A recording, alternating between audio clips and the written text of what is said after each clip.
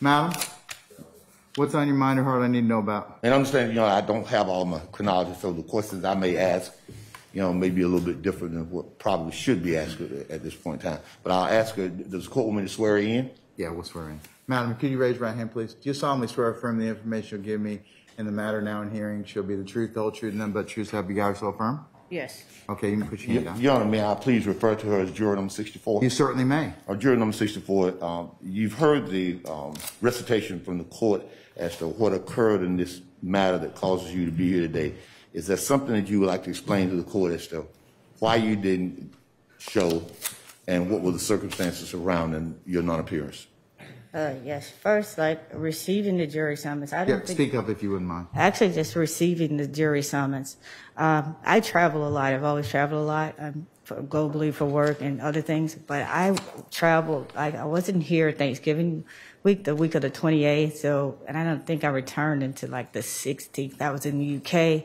And because I live with my grandmother, I didn't go because I was exposed to travel, didn't want to make her sick. So I don't think I actually saw the summons until the 30th. The 30th of December? Yes.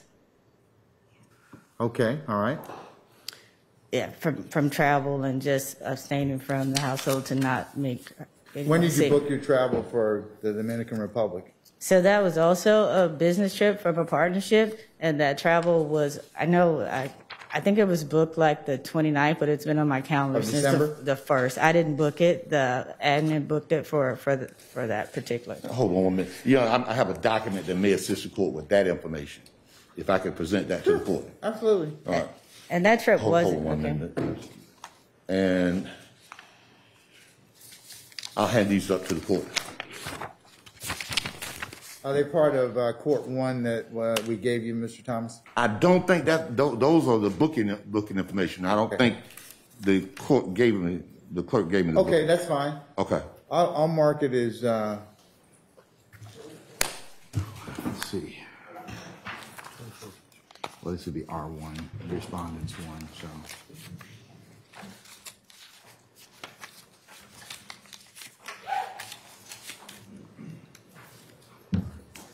I'll mark, it's a 6-page document. It starts out with Gotcha's Breakfast Bar and goes on, and it has her booking information. I'll admit it for consideration as R1, respondents 1, and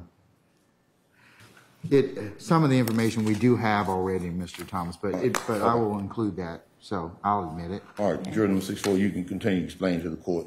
Yeah. And that day, like I said, I received the jury summons really late, and I didn't really fit any of those 4 options listed, so I came. And then at that day, when you said it, I asked when we were checking out, because it was a long day, I asked, was there any exception to the process? Because it was Wednesday, and the hardship things were on Monday. So I asked, my trip started on Friday, and it was a business-related trip, and I asked, was there any exception? They said the best she could do was send an email with the details and explanation. And I also knew I had these medical appointments. I have 5 weeks of scheduled infusions for the next 5 weeks, starting the 20th upon my return. But they said send the email, and I did the first thing the next morning. I also called aggressively, trying to get through. And that voicemail, I called it, I checked yesterday, it still says if you have an issue, send it with your jury summons, send an email, and you will not be penalized or something. So I sent that. I didn't really know I was in violation until the sheriff showed up. And even then he said, when you come back, come down. So after I realized it was I had a warning, that it was basically because family members started calling me from seeing the news or reading the paper or whatever. And I called back then. I couldn't leave. I would have immediately returned, but I was on a boat and I had no way to get off. So. Ms. Hayes, let me ask something. I mean, this is not your first jury service in Fulton County, is that correct? No, and I've never, but it normally doesn't go like this. And I thought I was following directions. And that's part of the challenge I think you're facing is that. Because I've read through the documentation that you provided that's fairly contained within courts, the court exhibit I just gave. What's that number, Christina? 23. Courts 23. And then why didn't you just apply for a medical waiver? And if your health condition, you could have done that, and that would have earlier and gone ahead and not been in this particular position. But because the jury summons said you had to do it 10 days before, I saw it really late. so you're saying that when you had your, you didn't get because of your travel, that your notice sat in your grandma's home, and then I'm just. So I returned from the UK, I know, around the 17th. I had a doctor's appointment on the 20th. I didn't go home. I usually don't go home until 7 to 10 days if I've been exposed, because my grandmother's elderly and pandemic and all that good stuff. So I know I didn't see the summons till after Christmas. I didn't go home till after Christmas. So you didn't go home, and so your grandma's, you didn't look at your mail until that point in time? No, my mail was home. No. Say again? No, I didn't have my mail. Okay.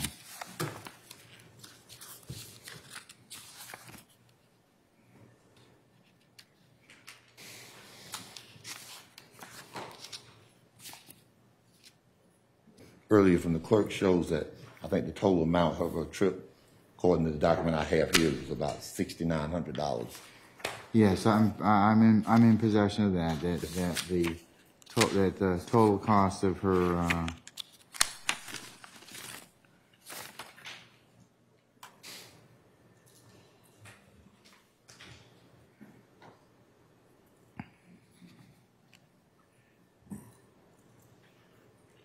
Madam, when did you send in this documentation? Did you send it in prior? The same day. That usually when I came on the if it was Wednesday, I did it. We left here late Wednesday. I did it first thing Thursday morning. I'm sorry. You're on the 5th. Are you referring to the email? You're asking her about the email that she sent? I'm asking her about when she sent her itinerary to jury services. Immediately the next day, the 5th. Okay, then why not send it earlier? I mean, if that were the case, I mean, you obviously saw this is probably going to be a problem. So why not send it to jury services and put us on the ready even before, because on the 4th, theoretically, I mean, we do excuse people that have travel that is booked prior to their jury summons.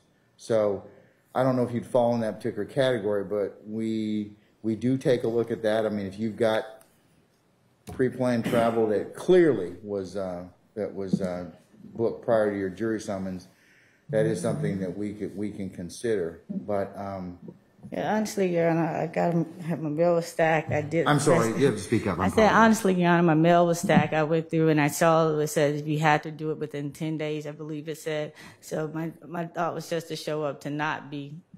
And every move I've made is to not be negligent of the jury summons. So I showed up, but I didn't receive that summons, I know, until like the 30th or something like that. Did you also make calls to jury management? Yes.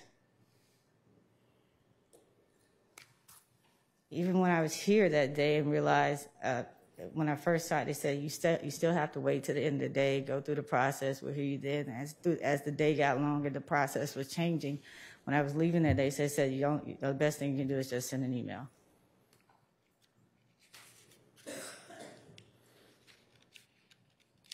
So if I saw it on the 30th, I would have sent the email. It still would have been getting to you like on the 2nd or 3rd when it was time for me to show up.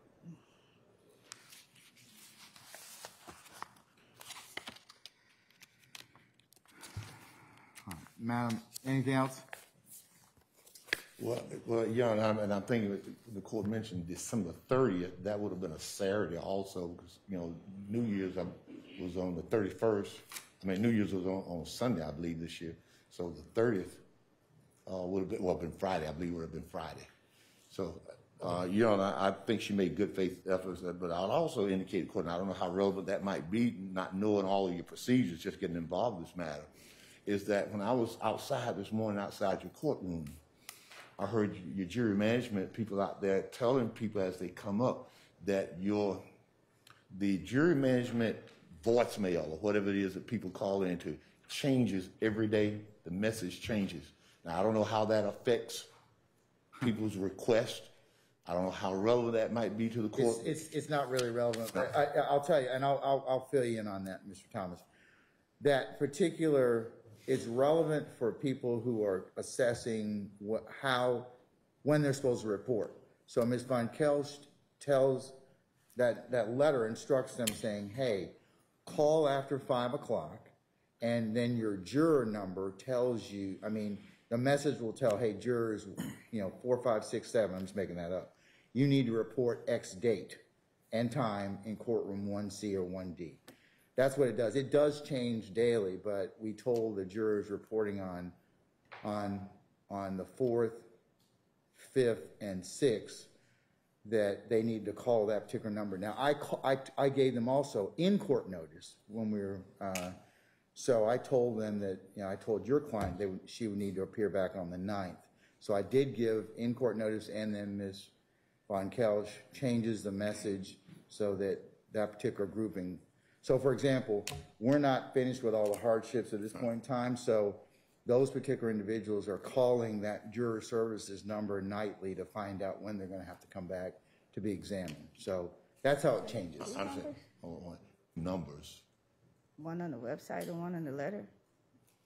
Yes, Your Honor. So there are 2 numbers. One is a general jury service line for regular traverse jurors and grand jurors, and then there is another line reserved for this case. And Your Honor, may I ask for the court is, as the court was giving a recitation of how things occurred on the voicemail for jury management, is there in fact a message, and of course I have to ask because I don't know, is there in fact a message that tells a potential juror that if they send in certain documents attached with whatever request they're making, they won't be penalized? Because that could be misleading. Now, Ms. Von Kelsch? No, I don't believe that's on the message. No. It just tells them when to report and that particular I time. the letter, so I called the number that's on the website. But did you hear something about saying it's not penalized? It says, yes.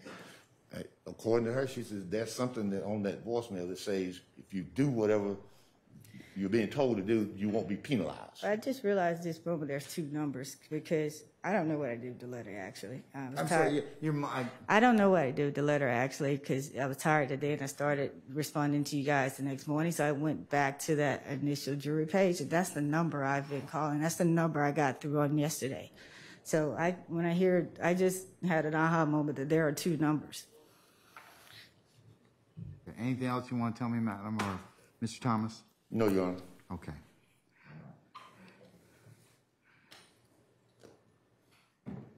Jury number 64.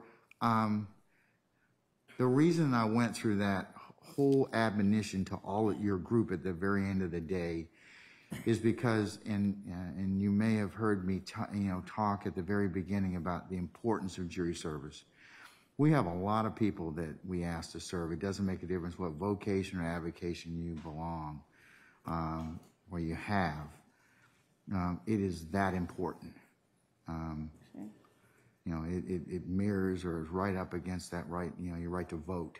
So, when we take this very seriously in order to get a lawful and a fair and a just jury as to both sides.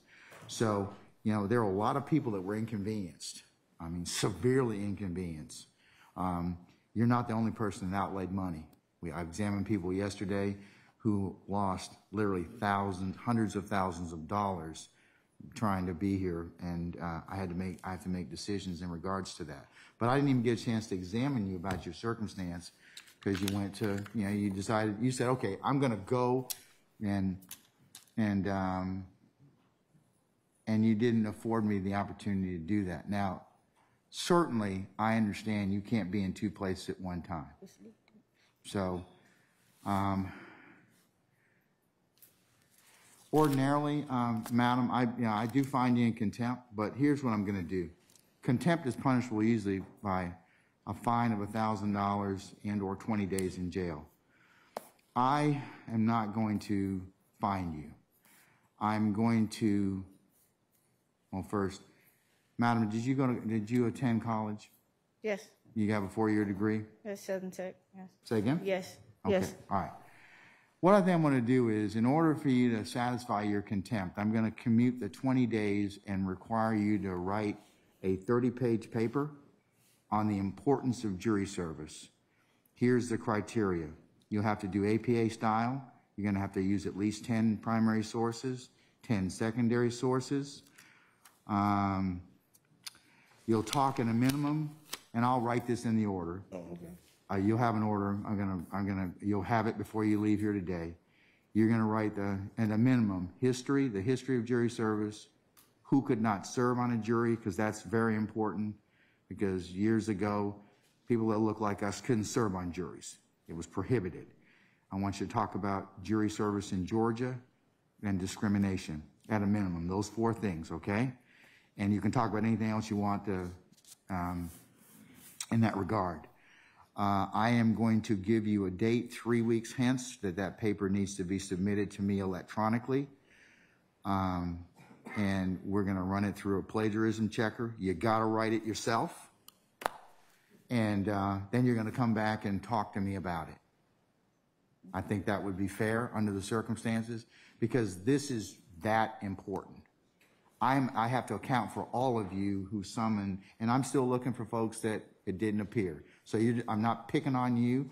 I'm sorry that you got a little bit of attention in this respect, but the attention is how serious we view this whole aspect of jury service and participation in the process, so we can get a fair juror and a lawful trial as to both sides. So I'm not trying to make it other than an exercise in that. So do you understand that? Yes. Okay, all right. So what I'm going to do is, today is the 12th. You need to have it written and submitted to me by the 3rd of February to my county email address, ural.glanville@fultoncountyga.gov. I'll have that in order. You won't have to. I just mark in my calendar. Yes, sir. Okay, and then